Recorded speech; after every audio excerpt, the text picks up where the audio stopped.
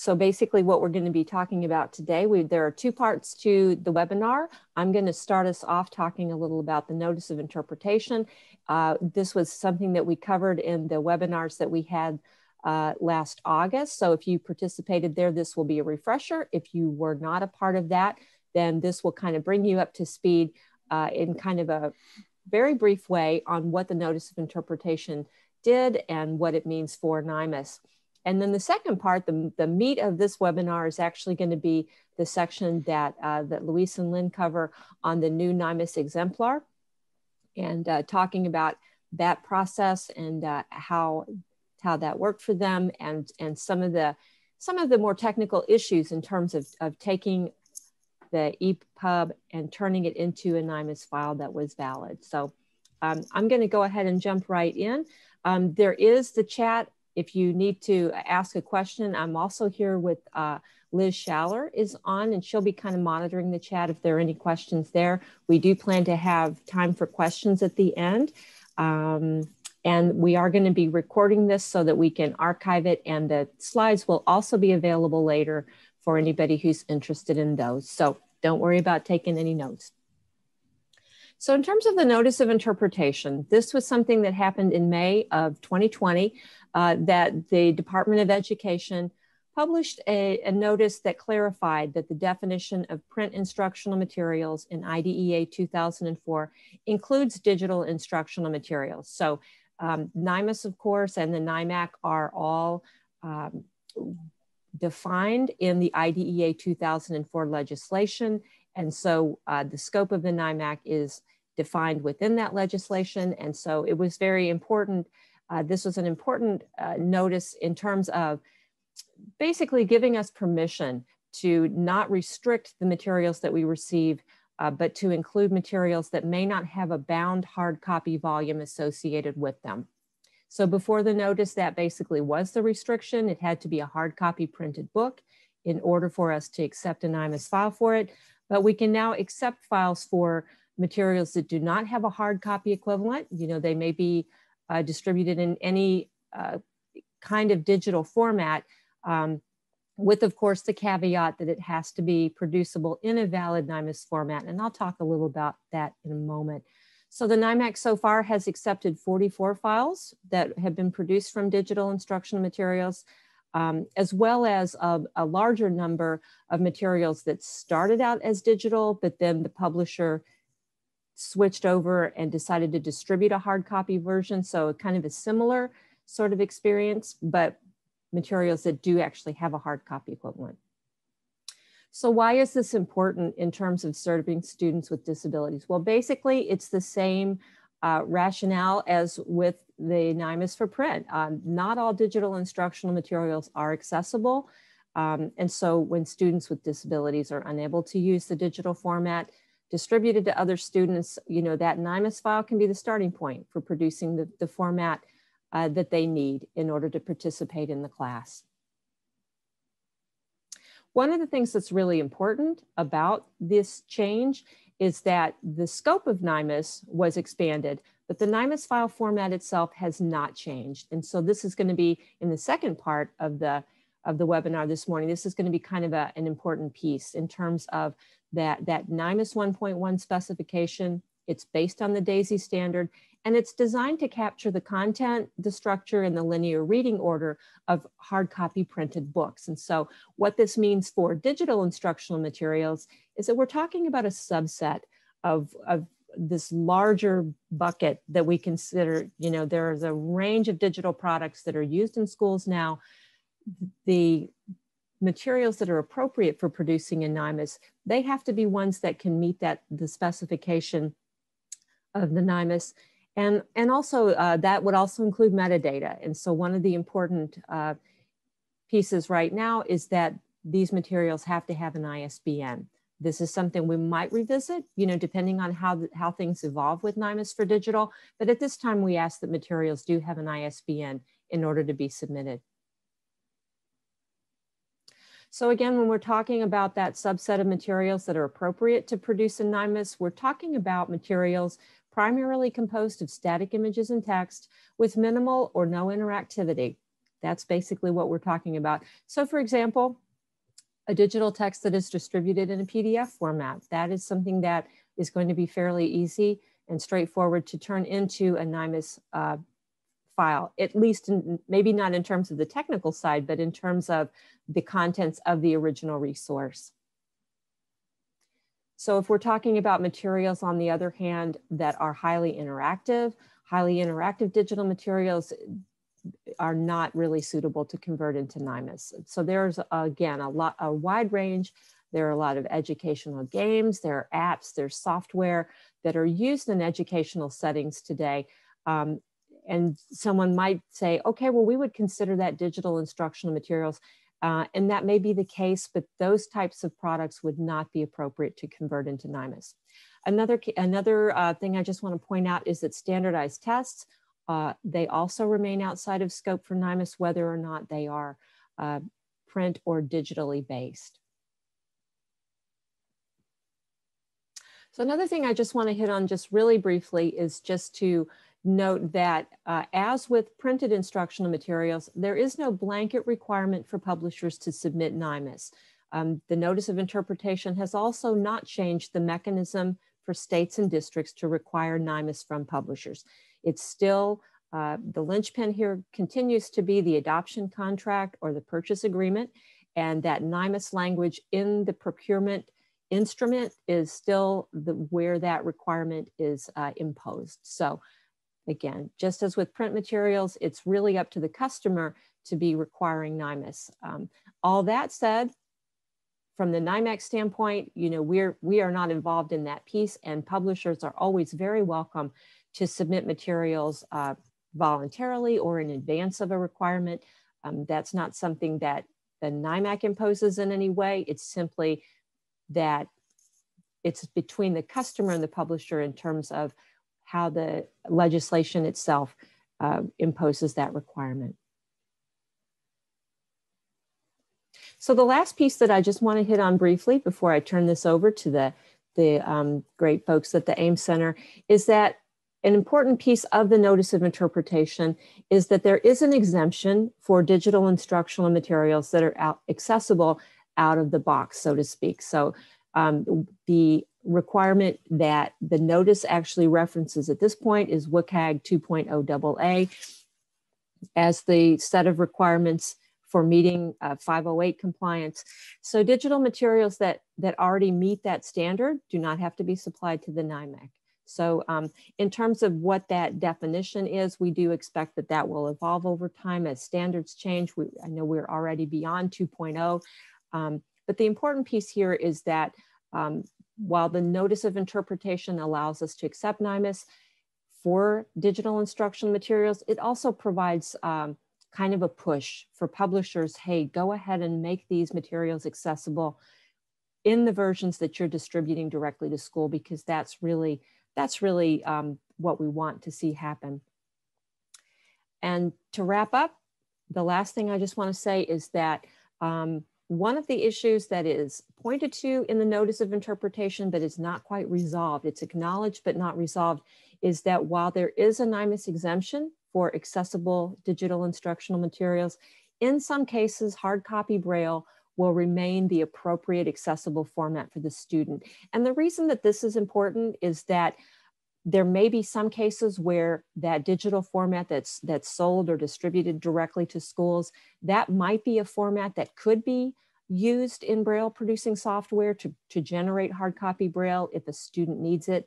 But in other cases, that will not be the case. And so one of the issues that we're still kind of trying to strategize around is that need for some type of source file for Braille production if an accessible format, if the accessible format that's distributed to schools can't be used to produce Braille.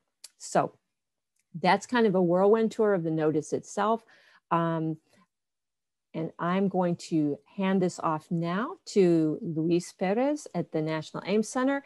And if there are any questions about this, actually, Liz, are there any questions at in the chat at this point? Don't have any questions right now. Okay. Okay. If anybody has any questions, we can be sure to circle back around those at the end. And at this point, I'm going to stop sharing my screen and hand it off to Luis. Thanks, everyone. Thank you so much, Nicole, for that great introduction and really nice overview of the Notice of Interpretation. Really appreciate that. And we also really appreciate the partnership with the NIMAC and the opportunity to share with you this morning some of the work that we've done together. So I'm going to share my screen, and then I'm going to turn it over actually to my partner, Lynn McCormack at CAST, and we'll do some quick introductions. And then we're going to do a live demo. So fingers crossed, everybody. You know what, anything can happen during a live demo. So, but we think we're going to pull it off. So Lynn, do you want to kick us off? Sure. Thanks, Luis. My name is Lynn McCormack. I'm a senior technologist at CAST. So some of my days I'm heads down writing code, and other days I get to meet with good folks like you. So I'm really thrilled to be here with you representing the National AEM Center, and I'm excited for our presentation today. Luis? And I'm Luis Perez. I'm a technical assistant specialist at CAST, and most of my time is allotted to the National AEM Center, but I work with a number of other projects, and some of them I work with Lynn on. So it's always a pleasure to be able to co-present with her. We always have a really nice time presenting. So we look forward to sharing with you some of the work we've done on this exemplar.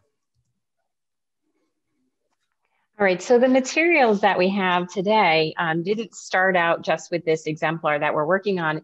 It was previously in another digital form called UDL Editions, but digging back in the CAST archives, apparently somewhere between 2000 and 2005, this content actually was in a printed book and a previous digital edition as well, but I do not know the exact origins or the project that was on, but I know it as in part of UDL Editions, which was a previous digital environment that had some Flash in it and is not working so well right now. So it's pretty much being laid to rest. And so we have a new project that I'm working on called Clusive, and Clusive takes their content in an EPUB format, as well as some auxiliary materials such as glossaries, and that's in JSON format.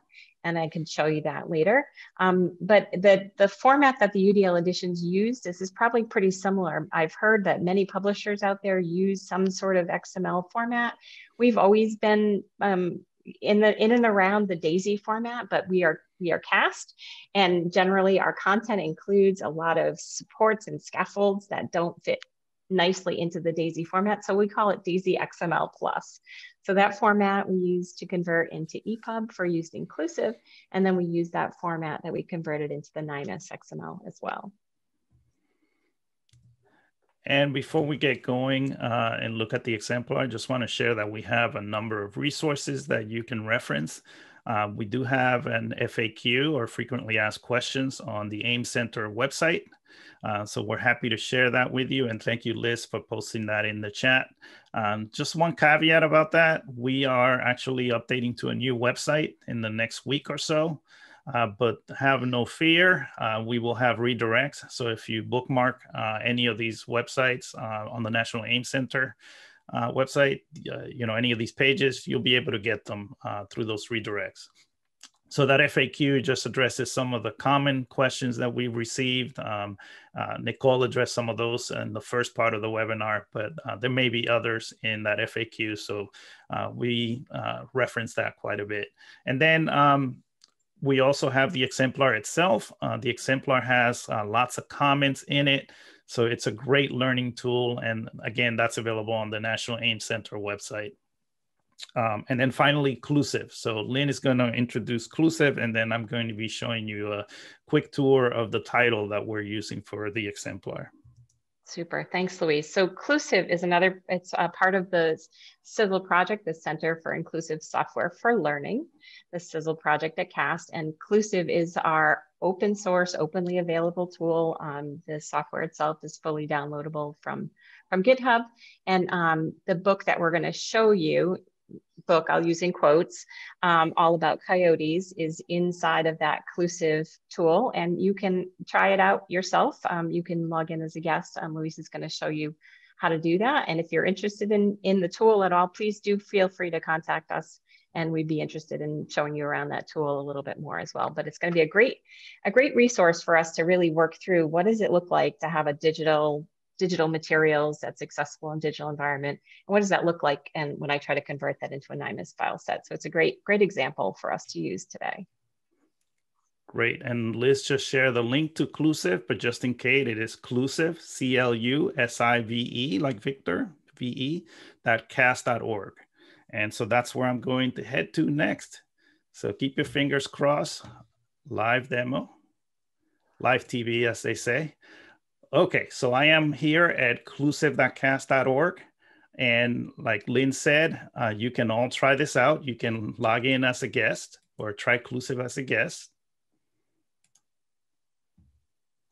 And then you'll see the number of titles listed here that are available on Clusive. And we are going to choose All About Coyotes, which is the title that this exemplar is based on. Perfectly timed phone call. Hopefully it's not distracting you too much.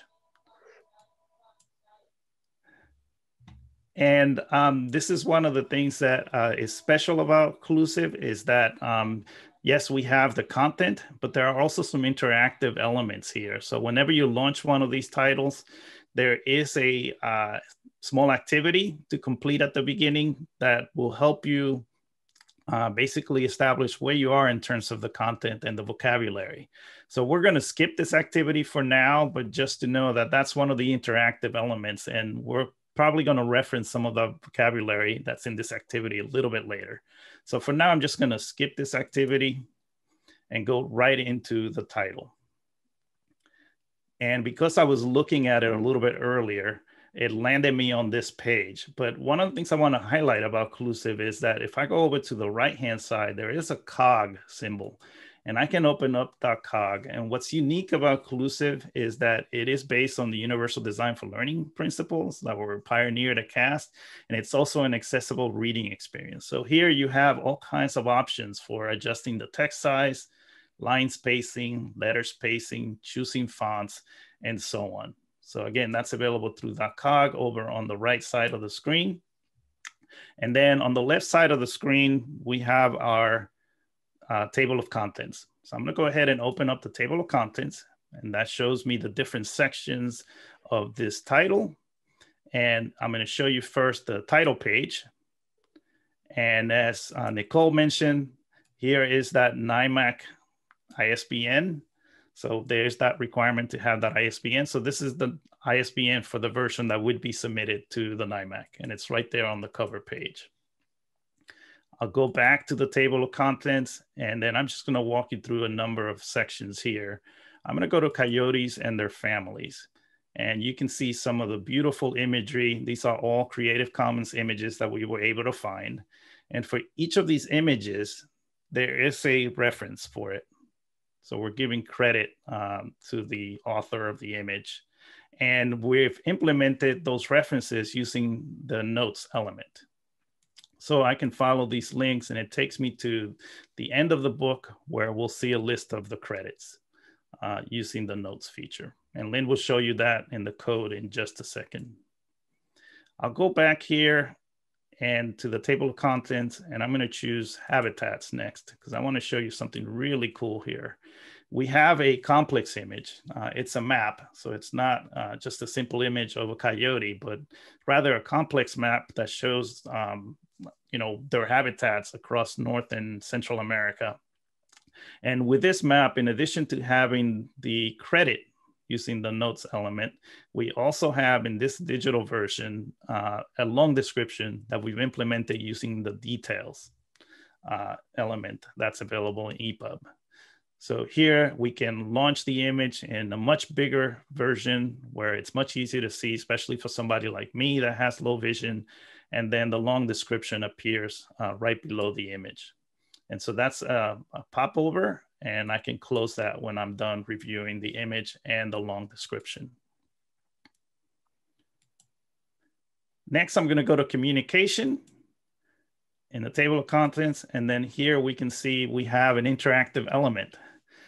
This is a player for one of the sound files that's embedded in the coyotes title. So you're going to hear a coyote yelping if this works right.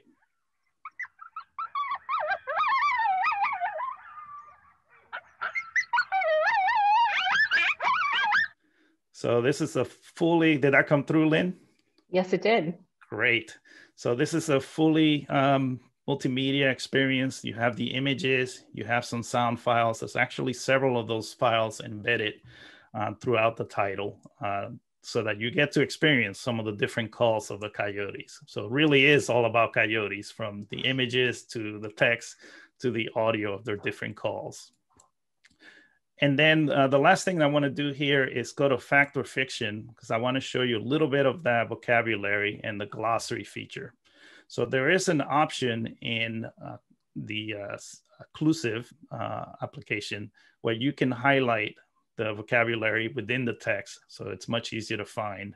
And then when I select one of these vocabulary items, it opens it up in a nice window. And here we have not just the definition and the part of speech, we also have a sentence that shows you how that vocabulary is used in context. We have a nice image. So this one is predator. So we're using the lion as an example of that. And then just like in the text itself, we can open up using that details element. We can bring up a nice big image of the lion with a long description. And Lynn is going to talk about how we handled having interactive elements like this glossary, which is adaptive. But in the NIMAC version, it is not. So again, that's something that is a little bit different. It's not a one-for-one conversion. Some of those adaptive interactive elements we have to account for. So you're going to see that as Lynn digs into the exemplar a little bit more. And then at the end, as I said, we have the credits, and these are all notes at the end of the book, and the images are all Creative Commons, but we've given credit to all of the authors there. So let me pause there, see if there are any questions. I see one come through. So David Nelson, hi David, good to see you. David has a question. Will audio files be described in a similar way to how the image content is described? So the audio that you were listening to, there was some context to that in that paragraph around that audio, as well as the caption, which told you what was actually happening in that. So where it says that a coyote is yelping, it doesn't actually go into the description of the sounds itself, because that really is, you have to, it's an auditory component. There isn't a text kind of equivalent for that. So there's the context and the caption. So that's really the description that exists. And we will look at this on the NIMAS side, because obviously that's impossible to recreate on the NIMAS side. So we'll show you how we handled that on that side. Good question though. So we'll show you a number of these elements with a side-by-side comparison of what it looks like in the Clusive environment, and then what the code looks like. But we're really excited about Clusive. It's a great application of universal design for learning principles, as well as accessibility, and it creates a really personalized experience for learners. So now the challenge is, how do we transfer that over into a NIMAC file? So I'm going to bring up the slides. If you have any other questions, thank you, David, for that question. If you have any other ones, as we go through these code examples, please use the chat. You can also unmute yourself if that's easier. So let me bring back the slides, and we'll pick it up here. And while you're doing that, so Clusive right now, there wasn't a way to create a login, but by the end of March, we'll have that available. So if you're interested in using that, or know of folks or classrooms that might want to use this tool, it will be fully available by the end of March when we're doing a launch, and then we'll be doing a larger launch in April as well. So come back and look again later. We're adding new features every day into that tool. So. Terrific. All right, great. So I want to bring back some of the thoughts from last week as well. Nicole did a great job last week introducing us to the parts of the the NIMAS file set and some do's and don'ts. So one of the things we talked about last week was the table of contents.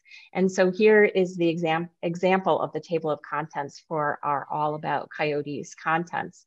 And so one of the things I did want to point out, we were really fortunate that one of the sections had a subsection. So we're using the list as we talked about last week. And in the middle, you can see there's a depth equals 2. So if you want to highlight that where it says appearance, family life, and diet, you can see that we use that layering. And so that's how we did it on the NIMAS side. On the Clusive side, we had used an XML file. And so in that, the EPUB file, and in that we use the navigation HTML format.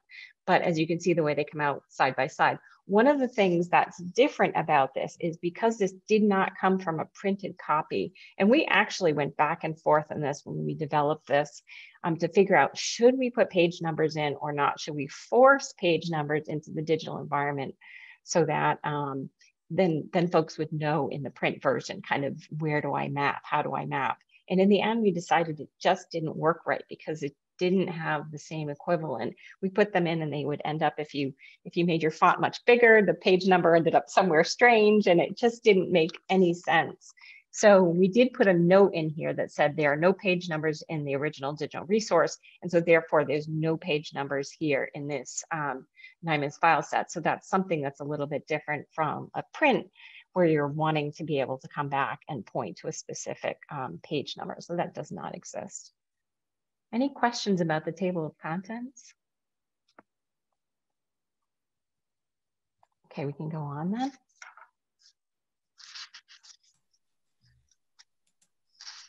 All right, super. So right on the first page, we had the ISBN, which we had already, Luis had noted, and that's a really important part of being able to connect your digital version to your NIMAS version, to be able to have that, the ISBN that's showing. But right up front, one of the things that we had to adjust for is that we didn't have the images that we had that went all the way back to 2000 didn't have rights and permissions that we needed for Clusive, because Clusive, the content in Clusive is all Creative Commons or openly licensed. So the images that we had, there's 2 reasons we couldn't use them. One was because we needed openly licensed, and 2 was we didn't have the 300 DPI that we needed for. So anyway, looking at Creative Commons, that the licensing requirements for print is actually very different from the licensing requirements for digital. And in order to maintain usage of Creative Commons materials, you have to have the licensing exactly the way they want the licensing. So you can see the difference here, where you can see on the right-hand side, there's a link, where on the left-hand side, you have to spell everything out and use it in the long form. So that was another content consideration that we had to have as we move through the material. Any questions on that? Okay, so we can go on to the image resolution.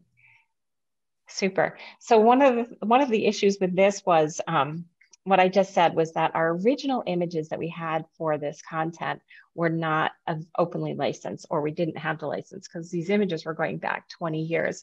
Also, in the case of this map, the map went back 20 years. So we had to look for an updated map for where the coyotes actually live. So Luis and I worked with an instructional designer who really put together, helped us put together this material and approve these, the language and those sort of things. And so she helped us with this. And what you can see here is this was the image that had the long description inside of Clusive.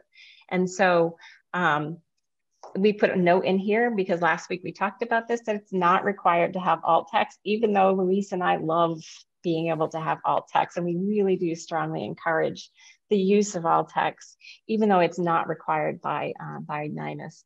And one of the things on this one is, we were talking about this last week, is whether you ever put the prod note required. So in this case, as you can see, the prod note here, we put it as required. And that is because that the The prod note here actually describes the image and what's important in the image. So it says this map shows the range of coyotes from 1900 through 2016. The territory that coyotes live in today covers most of North and Central America. This area is bigger than it was in 1900. So that conveyance of it growing over time doesn't exist kind of in the description of the image itself, the alt text. So that conveyance of what happens. So that's what makes this required if in fact you were trying to get a learner to understand what is this image conveying to you. So that's why the prod note is there and why the prod note is required on this specific image. And so we did note on here that the complex image has a long description, which is essential for understanding. So that's again why it's required there. And I think that's all I have for this specific image. And I just wanted to point out how we're using the notes for the credits. So you'll see that there's a note ref here with a class of EndNote. And so underneath each image, there is a link that will take you to the credits page within the inclusive version of the document. And here we're using the note ref and note elements. So I just wanted to highlight that. Yep, and that'll actually, the next image, Luis, actually perfect. shows you, yep, no, perfect transition right to here. So this actually shows you the XML that we use within the NIMAS file set that is the credit for this image. So this happens to be, you can see that it's image credit number 6. The number 6 is showing in the image on the right. And so this is pulled out of the EndNote section at the very end of the NIMAS file. And again, you can see that we have the Creative Commons licenses, so that's all spelled out there as well, and the title of the image and the link back to the ID. So if you flipped back to the screen before, you'd see that it says credit 6. ID equals credit 6 is right under the note ref, class equals EndNote, ID ref equals pound credit 6. So that ties that image to that credit that's actually listed at the end of the XML file.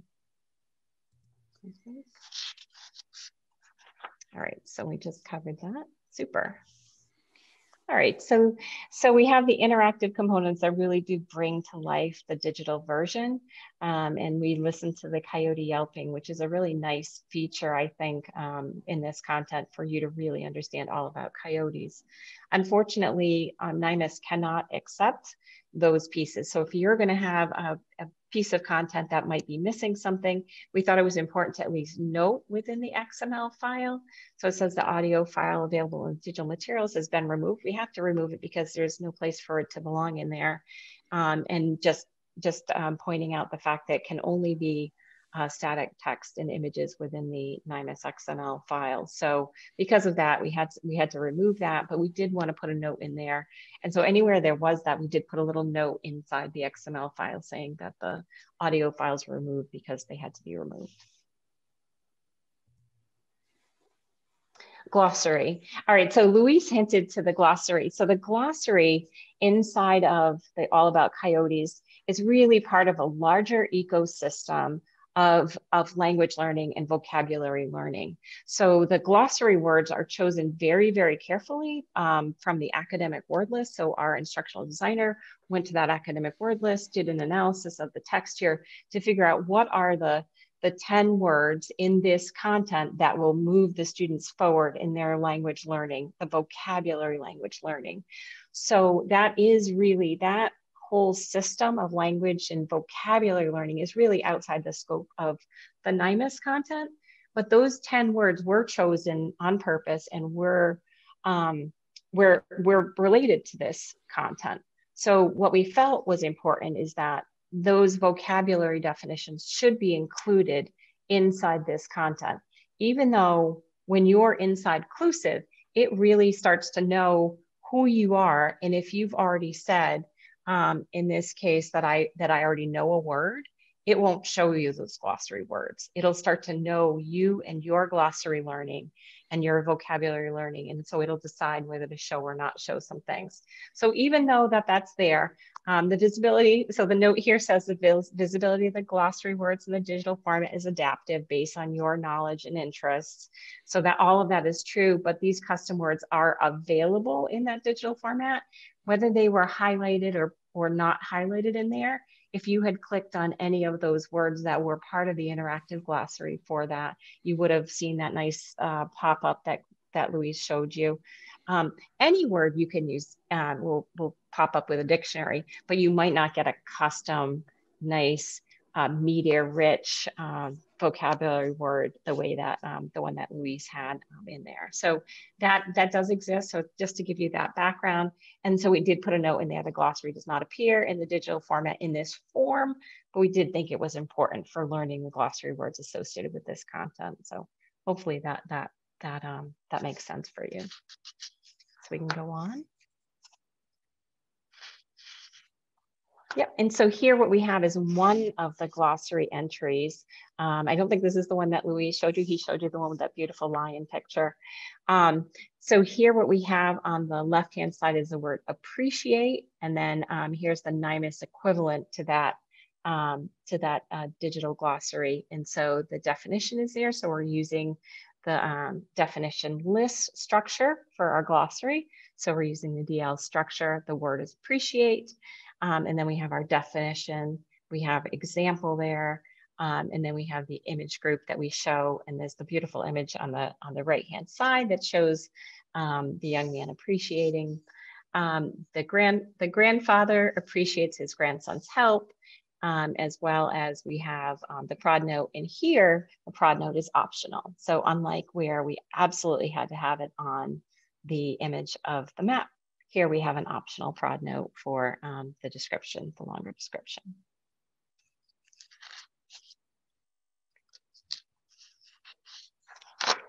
All right, and so that's all I had for the NIMAS XML.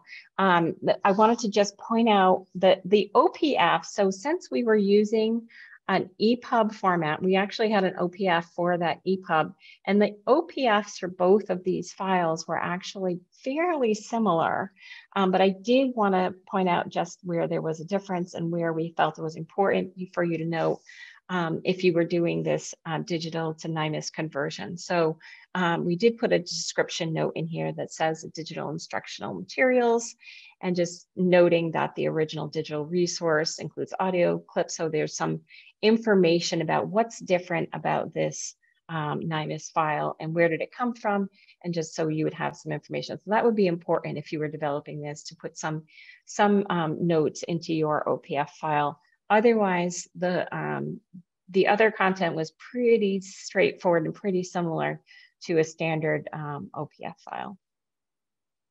And I think that's all that I had, but I see that there's a question in the chat.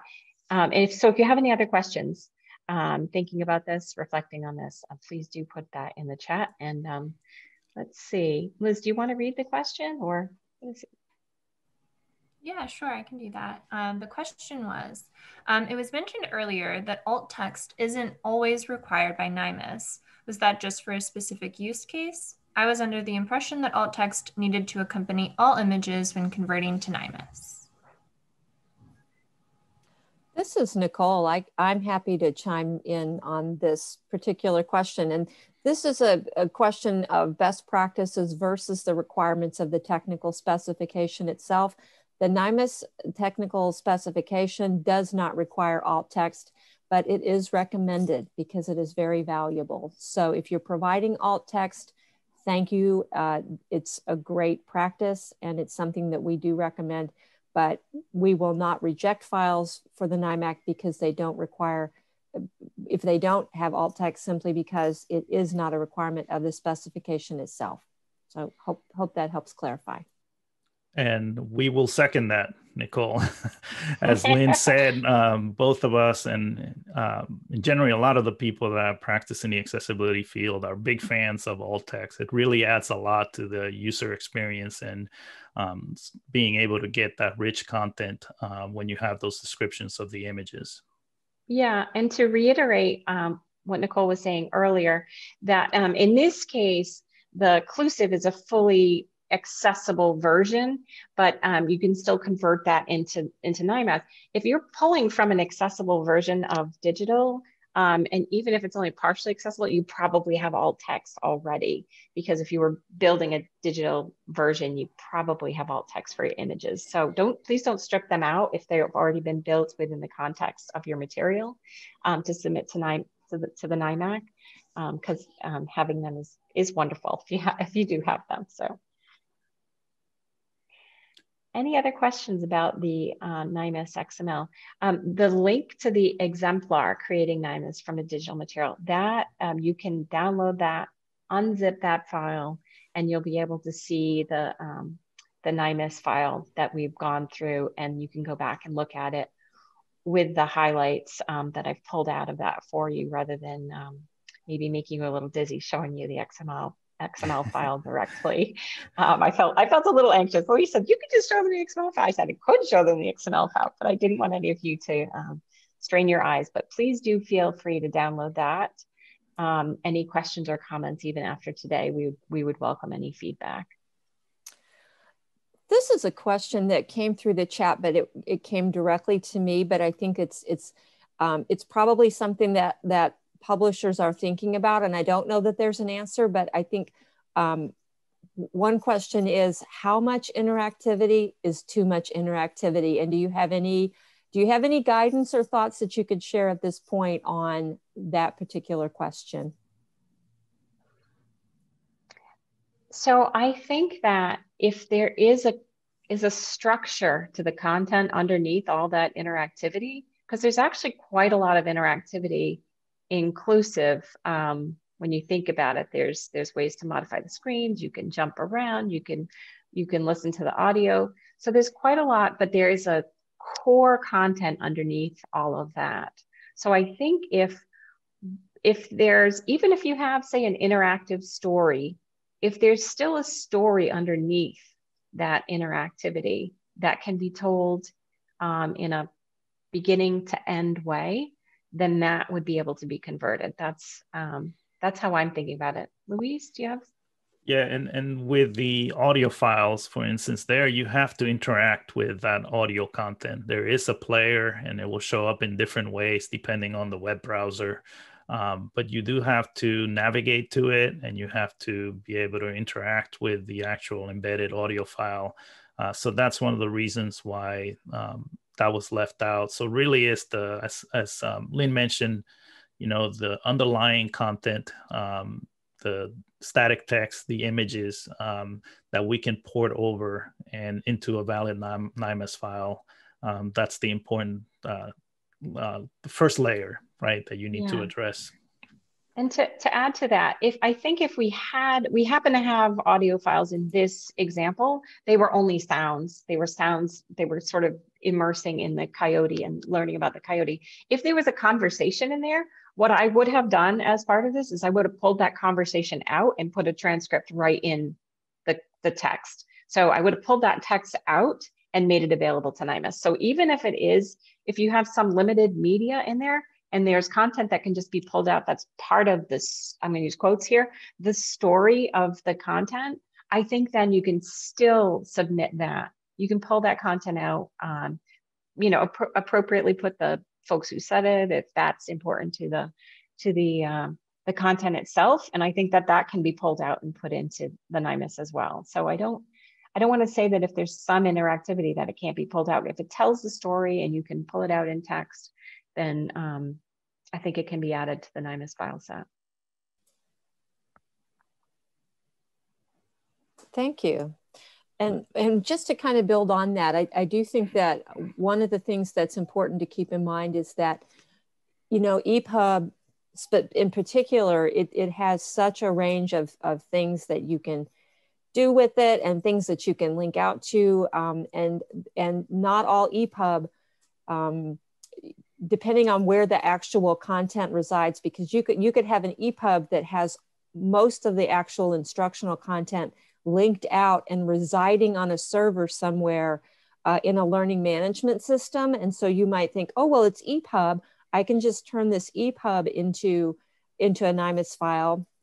But if the actual content, if it's not a self-contained EPUB, and a lot of the content actually, whether it's video or audio or just actual text, if it lives somewhere else, that's also something that's not going to be an effective NIMAS file. And that's probably obvious, but I just wanted to mention that because I have seen EPUBs that are that way. It's an EPUB, but the instructional content is actually linked out of that EPUB and lives somewhere else. And so that would be an example where that you could create a NIMAS file, but you would just be saying, this links out to somewhere else, this links out to somewhere else. And right. That's not going to be effective. So. Mm-hmm. There are a couple of additional questions that came in. So thank you, Lamonique, for your questions. So the first one is media like games would not have the content piece as described. So that would be ineligible. That is correct, Lemonique. Games typically have some sort of logic to them as well. And so that would be really difficult to convey in the NIMAS format. So Lynn, do you want to add anything to that? Yeah, I was going to add about the branching, especially in media type games. You might go to places where only 1 or 2 users end up actually going to that specific place, so that anything that doesn't have kind of a start, beginning, middle, end in logical order, I think would be really hard. So I do not think that most media, I don't say all, but I would say that most media like games, unless there's a kind of a story that flows behind it, I don't think that that would be eligible. It would be very, very difficult and probably not a great experience for the end user from the NIMAS side. And then the question about captioned videos, would that be able to be pulled out? So I think that it really depends on what portion is video versus text and whether that makes sense. Luis, do you want to, you sound like you look like you want to respond. No, I was just going to say that the game would be sort of like the glossary inclusive, where there is an adaptive component to it. And a lot of games have that adaptive element to them, where depending on the choice that you make, you may see content or not. So in some ways, it's very similar to that glossary. But in the glossary, because people at some point were going to see all 10 of those words, that was part of our rationale for including them in the title. Or in the XML version. Mm-hmm. So the question is about captioned videos, and I did sort of allude to that. If there was some media in my content, but if it were all media, I think there's a tipping point where I'm not sure that the text equivalent is in fact an equivalent. So I guess I would question how much content there is. If there's a video in the middle of a large story and that you can pull that out, then that feels on the yes, very much so. If it's mostly video and you start to lose the storyline, that's much less so. That experience would not translate very well. Luis? No, I don't have anything to add. That's a great comment. So thank you so much for those excellent questions. Yeah, great questions. Thank you. This is we love these questions that you're bringing up. So we have a few more minutes. If you have any questions, you could either use the chat or you can unmute yourself. Lynn and I are very informal. We're very, welcoming of your questions. So feel free to mute yourself if that's easier as well.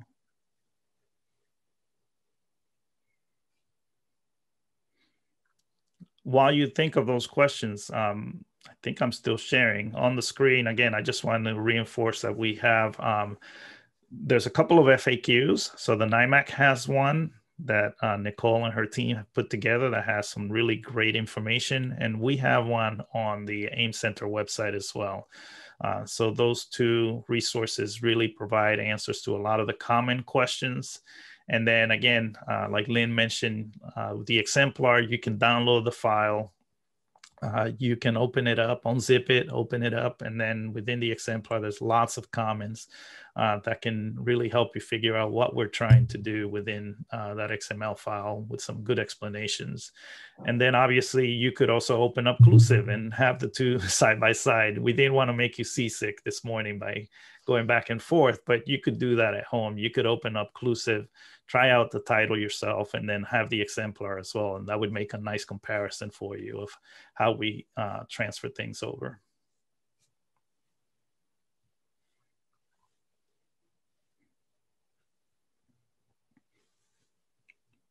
And thank you, Liz, for dropping those links in the chat. We really appreciate that. Makes our jobs of presenting that much easier.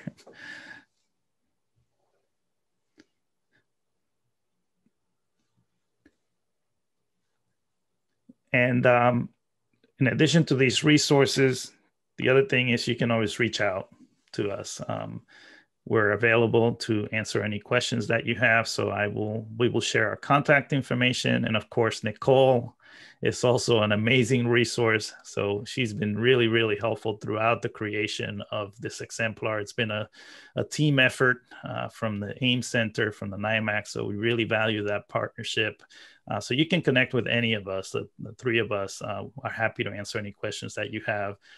But for Lynn, it's LMCCORMACK@cas.org.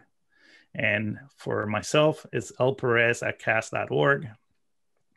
So we'll drop that in the chat as well for you.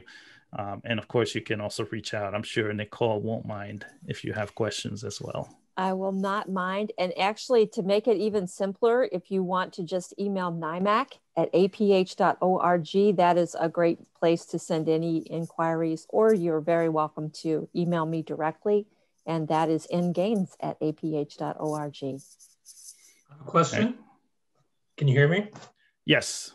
Okay. Hi, Luis. I wanted to ask this rather than try to type it.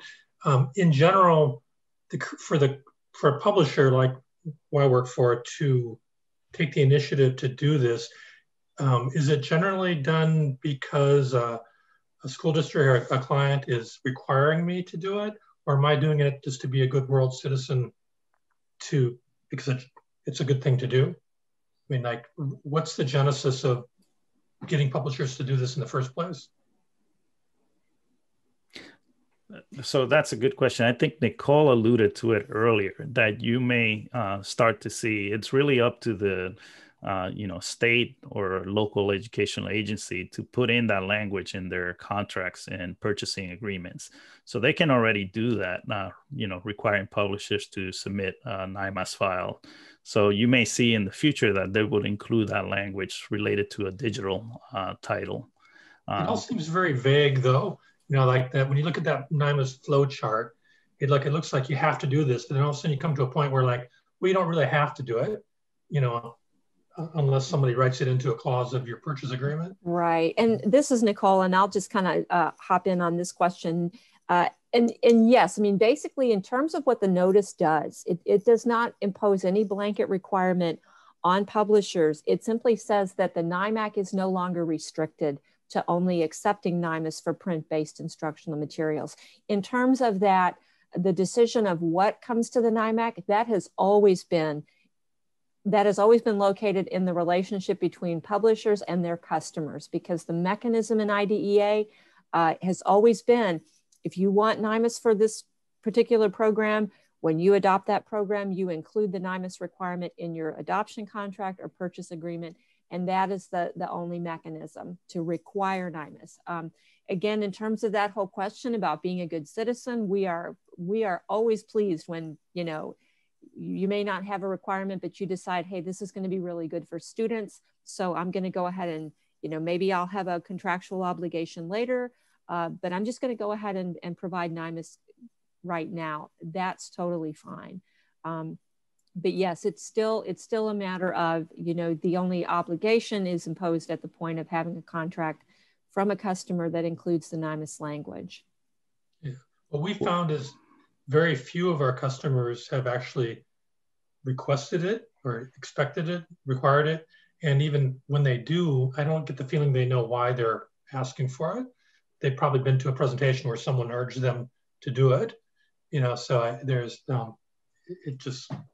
I'm all over it. I would like to do it all the time, but it's kind of makes it difficult for me to make the case to my superiors to why we should put resources and energy into doing this.